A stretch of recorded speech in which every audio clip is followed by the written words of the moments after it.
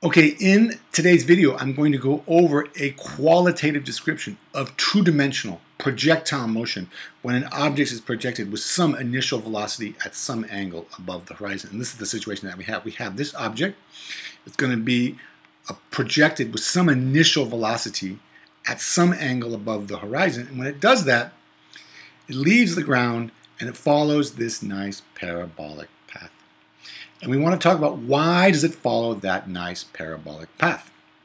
And it really does that because it's doing two things. This object is doing two things at the same time, and those two things that it's doing are really independent of each other. And the two things that it's doing is it's moving in the x direction and in the y direction at the same time. But like I said, those two motions are independent of each other.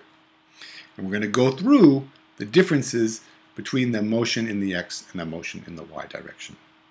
Now, before we do that, we really have to talk a little bit about the forces, because it's the forces that cause the change in motion. And obviously, this object is not moving in a straight line, so its motion, its velocity is changing. And what causes those changes? Well, changes in motion, changes in velocity are caused by unbalanced forces. And as this object travels through the air, there's only one force acting on the object at each point in time. And that is the force of gravity. The force of gravity acts negative y direction. Now, a lot of people think, well, there must be some force acting in the x direction because the ball is actually obviously moving across horizontally in the x direction. But once it leaves this point where it's been projected, there are no other forces that cause the object to move in the x direction. Objects in motion stay in motion. Objects at rest stay at rest unless acted upon by an unbalanced force. So a lot of people think, well, when the ball is up here, there must be some force acting in the x direction because the ball is moving also horizontally in the x direction. There is no other forces. There's only one force acting on the object, and that is the force of gravity, and that is acting in the y direction, negative y, down. Okay? Now, that means for the x direction, there are no forces acting on the ball. Sure, there was some force down here that got it started, but once it leaves the ground, there's no forces acting in the x direction. So that means the forces are balanced. The sum of the forces, if there are no forces, the sum of the forces is zero. They're balanced forces. If the forces are balanced, then the acceleration is zero. In the x direction, the object is not accelerating. That means it has a constant velocity. Now, if we can figure out, which we'll do in the next video, we'll talk about, we know the initial velocity, we can determine the component of the initial velocity that is acting in the x direction. We might call that VIX, velocity initial x. Well, what's the velocity at every other point in time during the object's path? Well, the forces are balanced, the acceleration is zero, the velocity is constant. That means VI is equal to all the other velocities. So if we know the initial velocity in the x direction, then we know the velocity in the x direction at every other point in time. So I drew these vectors, Vx, with the same length, the same magnitude, because the velocity in the x direction doesn't change. Now, what about in the y direction? Well, somewhat obviously, there's only one force acting on the object in the y direction. So the forces cannot be balanced. That means they're unbalanced. And if they're unbalanced, the object is accelerating. Now, in this case, two-dimensional projectile motion, in the y direction, the object is really experiencing free fall. And the acceleration is equal to the acceleration due to gravity during free fall. That's what we mean by free fall. The object is falling freely out of the sky, so to speak. So the acceleration in the y direction, which we sometimes use g, the acceleration due to gravity, but I have acceleration in the y direction is equal to minus 9.81 meters per second squared, because the acceleration is in the negative direction. Okay, we'll talk more about that in the next slide. But it's a constant acceleration, but it is accelerating, and therefore the object is changing its velocity. Now I'm going to get rid of these force vectors. I'm going to draw in the velocity vectors. There is some initial velocity in the y direction. Well, as the object goes up in the y direction, it slows down. So I'm going to draw the next velocity vector a little smaller, the next one a little smaller, and when it reaches the top of its path, it has no velocity in the y direction.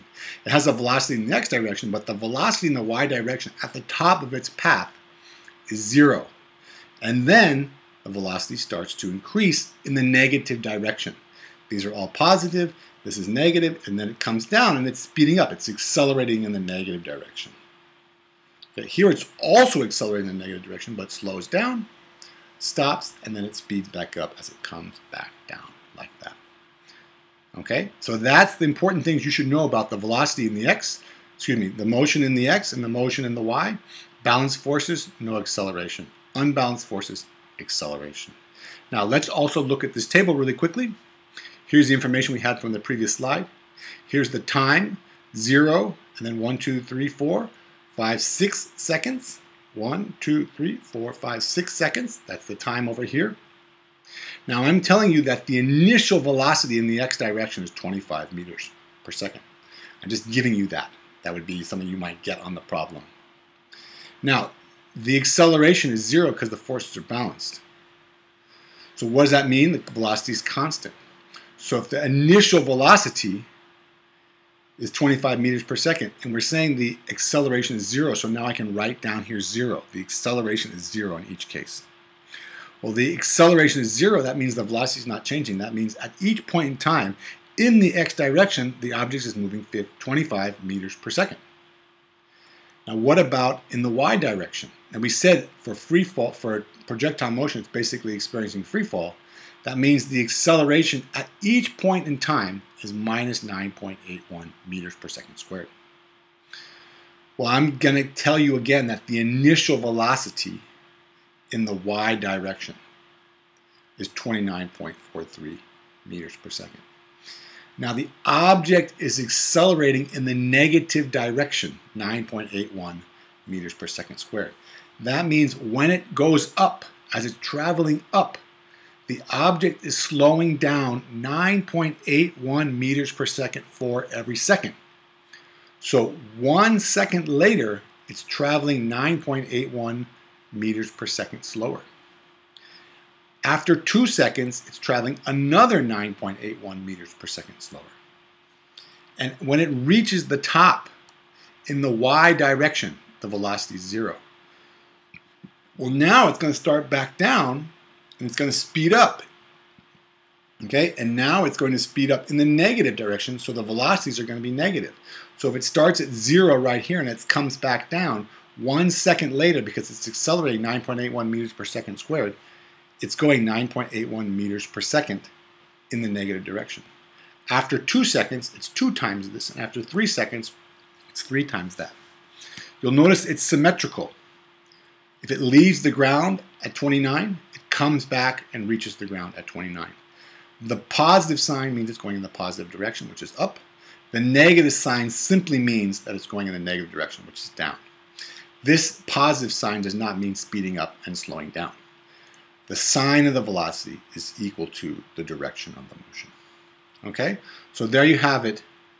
X direction, 0 acceleration, constant velocity. Y direction, it is accelerating, therefore the velocity is changing. Okay, so there you go. That is a nice, quick, qualitative explanation of two-dimensional projectile motion. I hope you found that helpful. Thank you very much for watching. If you did find it helpful, please do all of the following 3 things. Please subscribe to my channel. Get all my excellent physics, chemistry, and math videos. Leave me a nice thumbs up for this video and leave me a nice comment in the comment section. And we will see you in the next video. Thank you very much.